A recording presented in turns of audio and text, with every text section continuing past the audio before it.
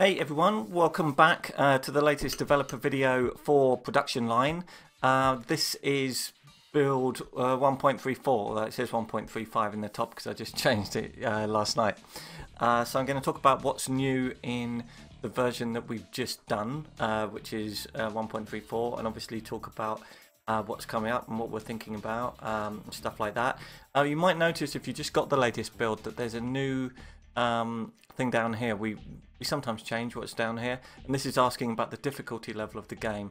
At the moment it seems that the majority of people think the difficulty is about right.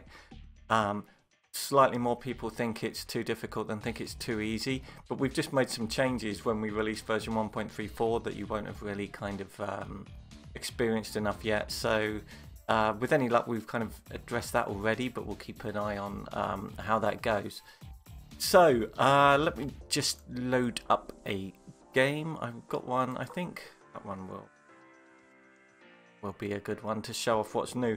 One of the most obvious new things that's gone in is, why is that taking so long?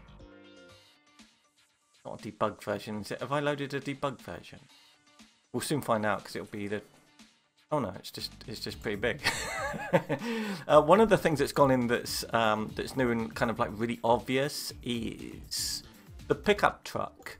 So I've got lots of car models here, and I've got a pickup truck, and ooh, lots of different colours.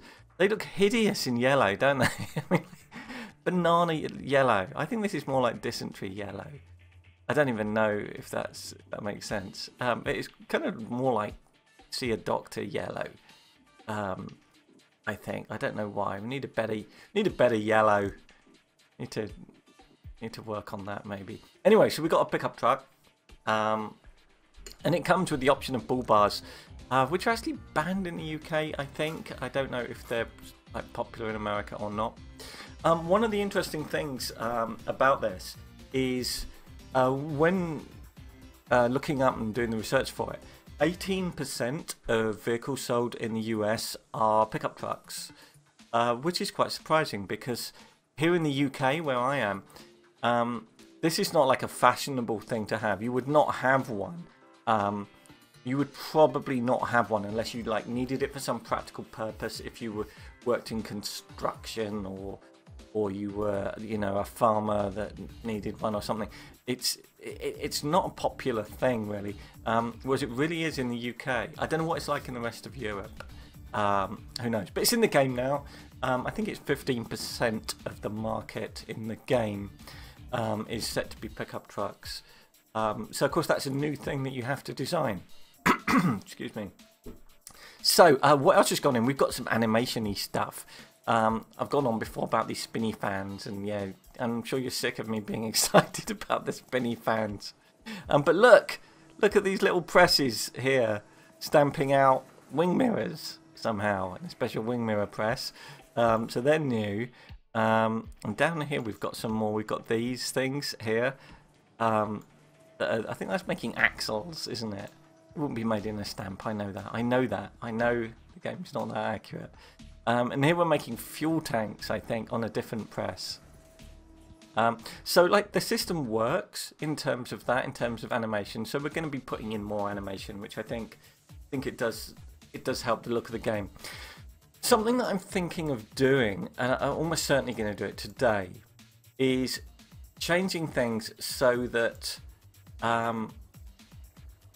we have red robots. Which we have. They're in the game. I think there's one slot that has them that makes certain parts of an engine.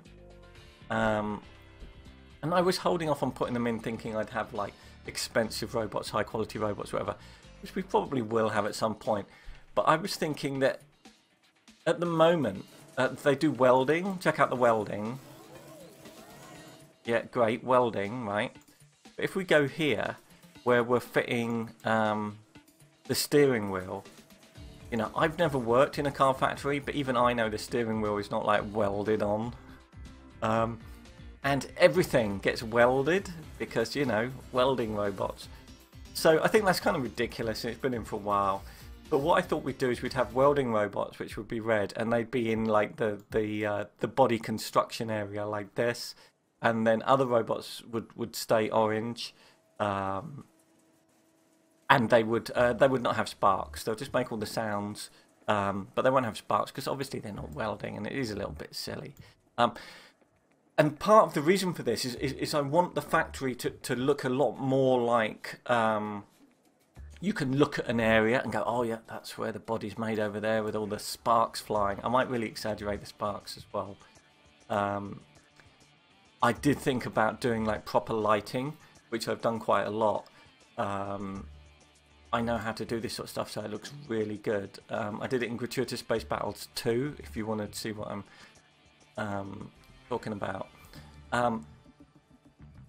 The trouble is, it like doubles the amount that you'd pour. It's a big deal to do it. But I could have it for certain like I don't know if like you have really like high-end PCs, or maybe I just need to opt better. I don't know.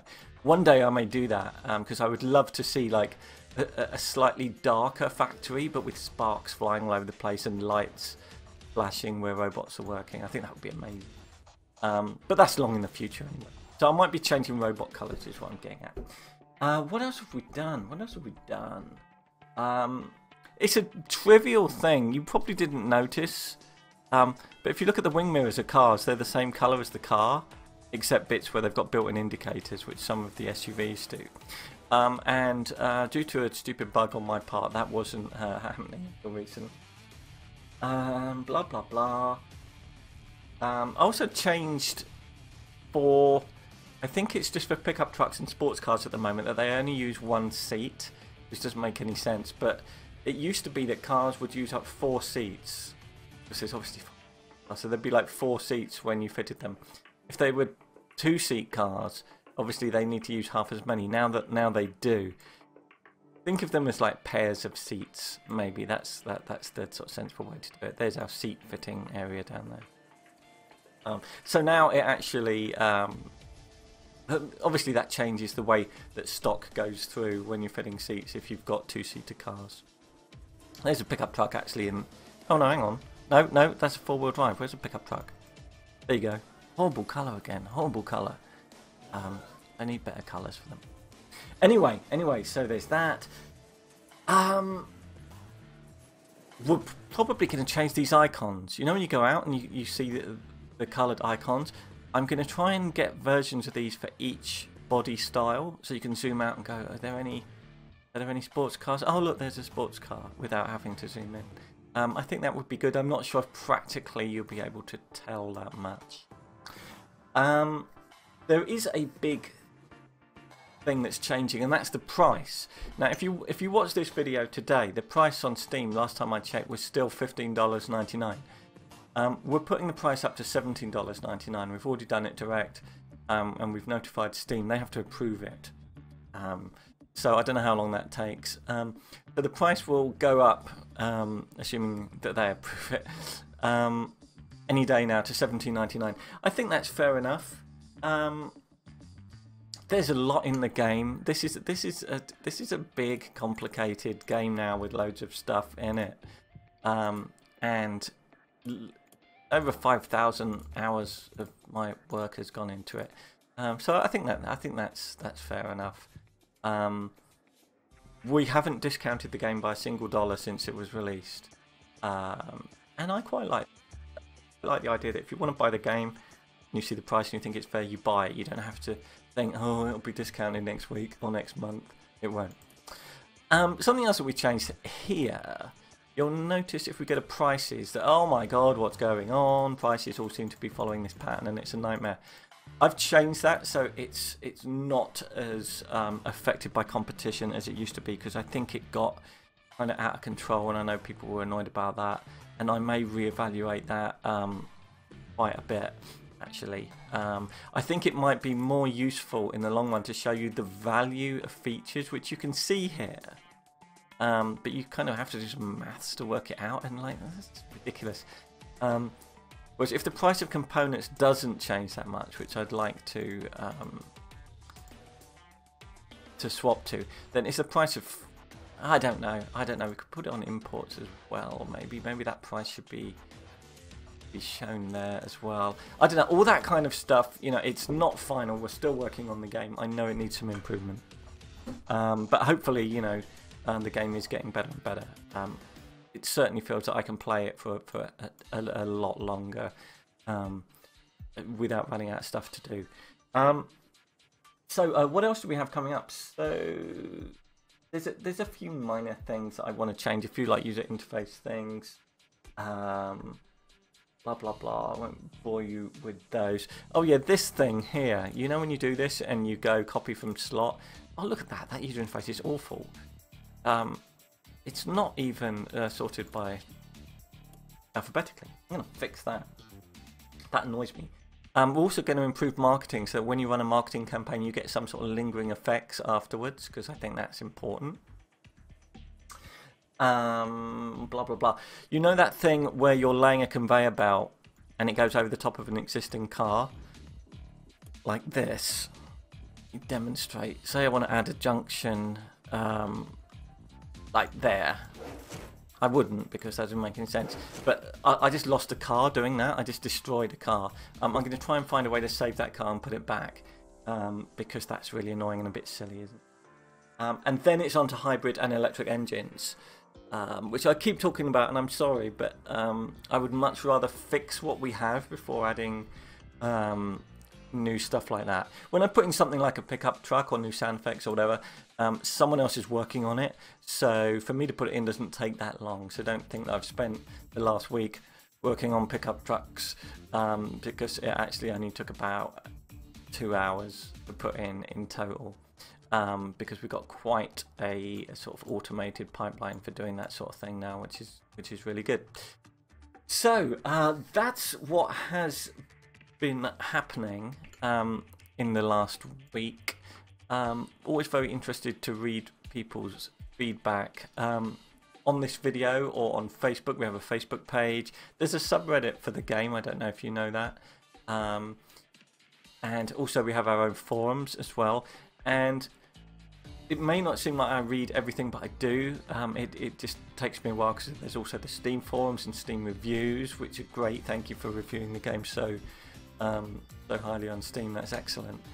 And you know, it's always interesting, because sometimes people come up with fantastic ideas, and sometimes stuff in the game that I think people are loving, people are thinking that's rubbish, why is that in? Feedback's really important during early access, and we do really appreciate it. I can see here I've got loads of insufficient resources. I need to talk about how to fix that once and for all. I don't want to completely fix it, because the game is a game of bottlenecks.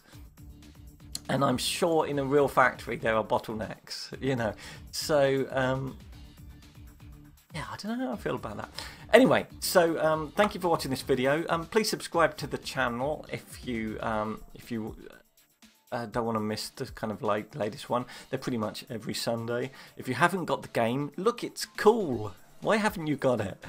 And get it now, because if you leave it a day or two, it'll go up $2. Anyway, so this is Production Line by Positech Games. It's in early access on Steam, GOG, and the Humble Widget.